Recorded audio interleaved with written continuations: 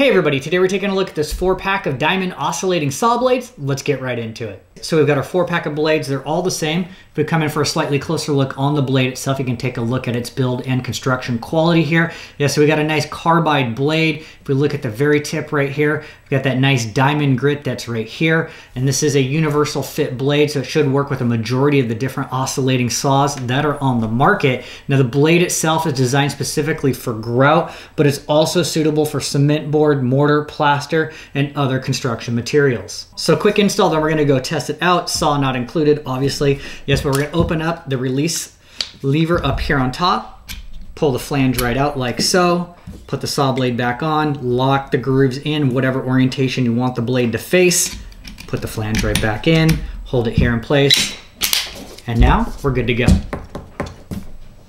So these blades worked great and easily cut through this drywall like a hot knife through butter. I just made a couple simple cuts, which would be standard for this type of tool. Whether you're doing simple or intricate cuts, going through plaster or any other type of material, these blades are gonna make easy work on your next task.